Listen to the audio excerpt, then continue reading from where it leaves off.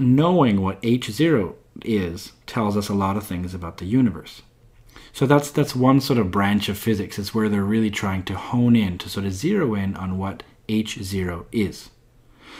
And the reason we do that is because it turns out that tells us how old the universe is.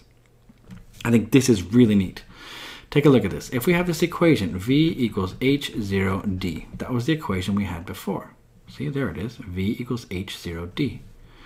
Well, just take a look at this equation, and let's delve a little bit deeper in what a velocity means, or a speed. A speed is some sort of distance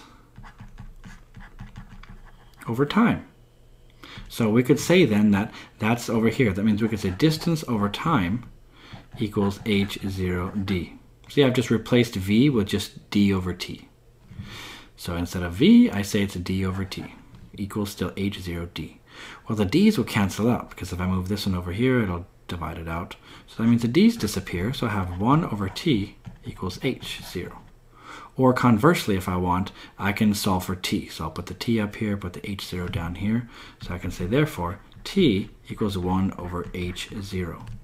And what this tells you, this time, that is the age of the universe.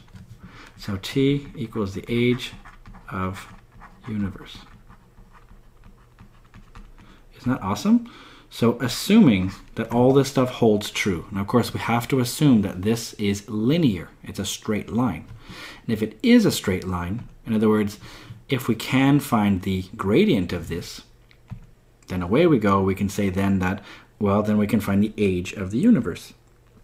I think that is so awesome. And it turns out, so as long as we know, this is maybe this sort of, so why do we do this? So if we know h0,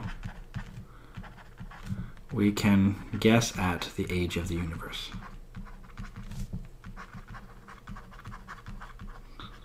And so, as long as you're very, very careful with your units, and this is the thing, is sometimes you get things, you know, h0 will be in these kilometers per second per megaparsec, which sounds really weird, but if you slowly convert all that to just seconds, you know, then you just do 1 over that, because 1 over seconds just gives you seconds. So you'll find the age of the universe in seconds. So we can guess at the age of the universe. And it turns out no matter how you do this, no matter how you approach it, it seems like the age of the universe seems to be around 13.7 billion years old. It doesn't matter what way you use, almost all of the methods seem for some reason to sort of converge to this number. So for whatever reason, the universe seems to be 13.7 giga years old. In other words, 13.7 billion years old. I don't know why that should be. In fact, nobody really knows why it should be that particular number. It just happens to be that seems to be the age of the universe. And when we look then at other objects, we try to double check and see, okay, is its distance larger than this? It shouldn't be. Not exactly, at least. So at least this is how we look at the age of the universe. We can do some really neat things with it. Now, last but certainly not least is new evidence for dark energy. It turns out, you remember that same graph I was showing you there, this graph of V versus D. Remember I was saying that the team of scientists who use these type 1a supernovas to do this, they actually found something a little bit strange.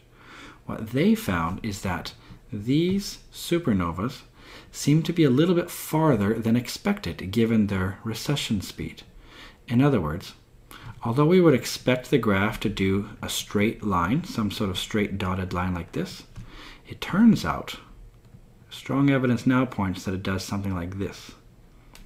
In other words, for some given recession speed, we expect its distance to be some certain value, but instead, its distance, because now we have these supernovas of type 1a as a distance indicator, these things right here tell us things in much greater detail than we ever had. And so that tells us then that, well, these things are actually farther away. And what that tells us then is that the universe is expanding.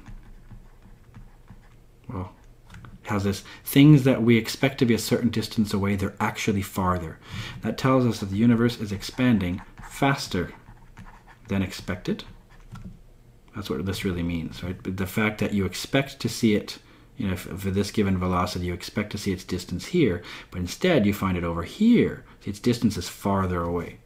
The universe is expanding at a faster rate than expected. And in fact, what this really tells us, I don't know if you remember this, I was showing you these graphs before. This is the size of the universe, and this here is time. Remember we were talking about how we expected the universe to either be closed or flat or open. We expected these right here to be sort of the cases, that either the universe will sort of come back in on itself, or it'll stop expanding, or it'll keep expanding forever. What this evidence right here tells us, what these supernovas type 1a tells us, is that it looks like the universe is doing this now. In other words, in the past, it was concave down, and now there exists some sort of reason, some sort of force that's actually making the universe expand at an expanding rate. Okay, so the universe is now expanding at an increasing rate. And the key thing here, I mean, this is really weird. No one quite knows why that should be. So the very fact that, see, we expect the universe to always be sort of slowing down. It should always be concave down, all three of these graphs. They should sort of open downwards. The reason is because gravity is attractive. Anything with mass attracts everything else with mass. So we fully expected the universe to do one of these three things. And yet the evidence shows that it used to go down, and about 2 billion years ago it started turning upwards. And no one really knows why. So there is something is acting, so something acts opposite to gravity. In fact, it acts opposite to mass. And this is actually what we call now dark energy. This is the name given to this mysterious thing that's causing the universe to expand at an expanding rate. No one really understands this.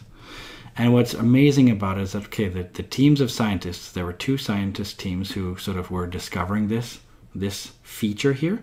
I mean, this right here does the same thing as this. The very fact that it goes upwards here is the very thing that makes it go downwards here. That's actually the same sort of result.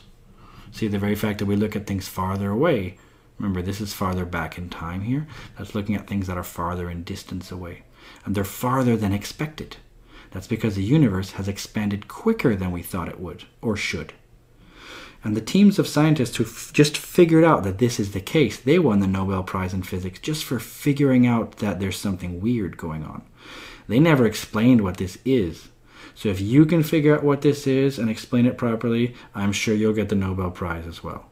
So this is, we're hopefully passing this on to some cleverer, smarter scientists of the future who will maybe figure out what this dark energy is. Right now it's sort of a big dun dun dun. We don't really know what this stuff is. So it's like a whole new branch of physics had to open up just to try to explain this craziness here. This makes no sense. We don't know of anything that should act opposite to matter. As far as you know, everything with mass attracts everything with mass. And yet there's something that's making matter repel from each other. And it's something that's acting opposite to mass, acting opposite to gravity. The very fact that we can't see it doing it, we call it dark. Now we can see the effects, of course, but we don't see the thing itself. We can't call it dark matter because matter implies something that acts like regular mass, in other words, attracts. Because of that, we can't call it that, so we call it dark energy. What a cool thing, I think. The very fact that our own laws of physics, or our own understanding of physics, has to be changed or adapted or adjusted based on new evidence.